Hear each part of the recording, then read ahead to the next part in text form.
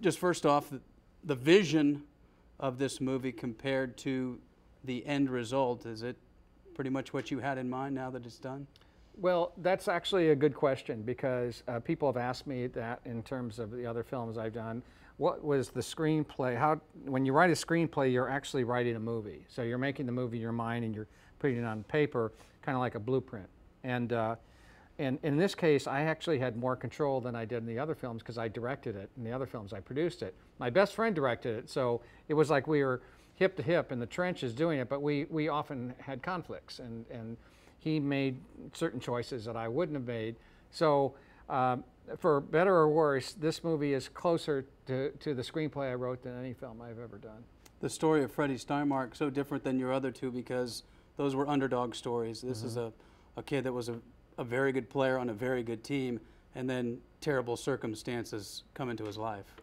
That's true, although at the beginning, the first third of the film kind of lays out a circumstance that puts him in underdog status, because he's a kid who weighs 140 pounds, and no college is recruiting him. And it was sort of a miracle that Coach Royal saw him in game film recruiting another player in his high school and invited him down and offered him a scholarship. But some people have talked to me, said to me, this is like Rudy with talent. Freddie is. But no, that's true. But it's also the impact that Freddie had on the players and around him and his coach. That's part of the story too. The casting always is interesting to people, and can you kind of take us through the Aaron Eckhart plays Coach Royal and Finn Whitrock, kind of a newcomer, plays Freddie Steinmark?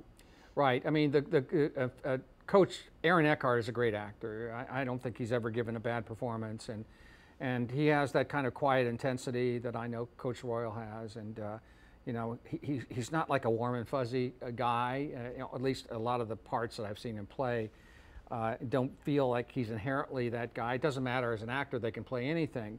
But I think he captured his essence, his energy, captured what I felt that Coach Royal was like. And in case of Finn, the most important role I've ever cast in my life, because if we get that wrong, the movie doesn't work. And we read hundreds of actors, and we actually, the ones we liked, we had our football coordinator, Mike Fisher, take them out to a field and work them out to see if they could actually play.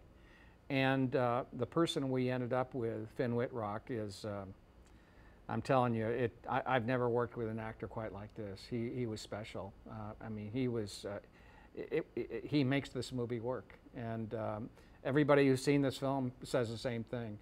If this movie's successful, he'll be a movie star. So much buzz here is because we've kind of been following along with the shooting and bits and pieces of how it's gone down. You use some former UT athletes. The one that strikes me is Justin Street playing his dad, and how exact he looks to James.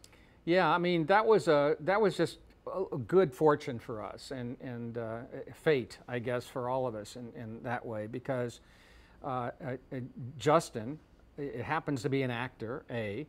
B, of all of his four brothers, of his three brothers, he's the one who looks most like his dad, and he was the right age. And the only thing, I mean, I was really nervous when he came in for his audition, and he was so hyped up. He wanted this so bad, as you can imagine. He was trying to kind of like think about his dad, and I had to kind of walk him through.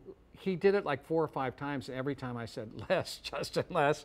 And finally, I said, "Just say the lines," and he became his dad. And it was so chilling for so many of the former players from that team when they'd come on the set and they see number 16, and it was like, oh my gosh, there he is, reincarnated.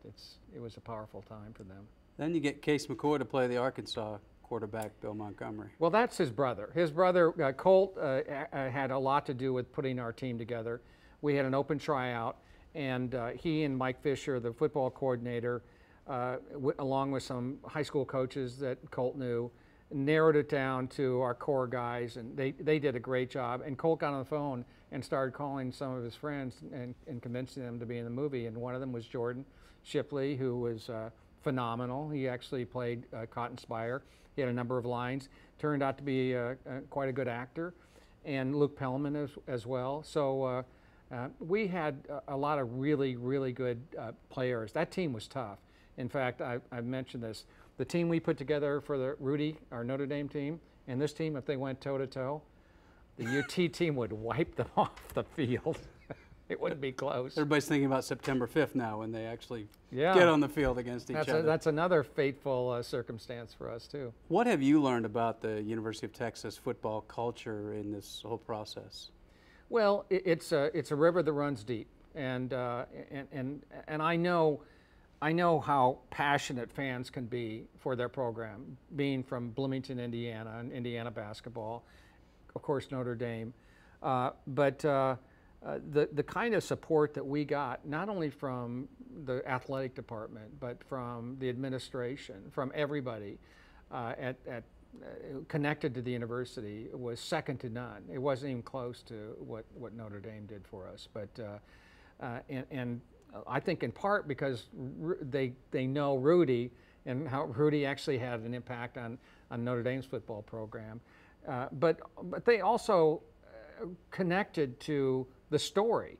This story is part of the tradition and ritual of game day, of the players running out and touching Freddie's image outside the locker room on the monument. And so that Rudy's story, nobody actually knew Rudy's story in the athletic department when we were shooting it. So it was like, why are you making a story about some schlub who played 27 seconds? But in this case, you know, there was a sense of meaning that as I said, ran deep. Is it a coincidence that it opens the night before the Oklahoma game? It actually is a coincidence. Is it really? Yes, it wasn't planned that way, but you know, and that's where we end up. We shot the final, the final game is in the Cotton Bowl, and yeah, there's a lot of synchronicity in this movie. Angelo, thanks for your time. Good luck to you. Thank you. Movie opens October 9th.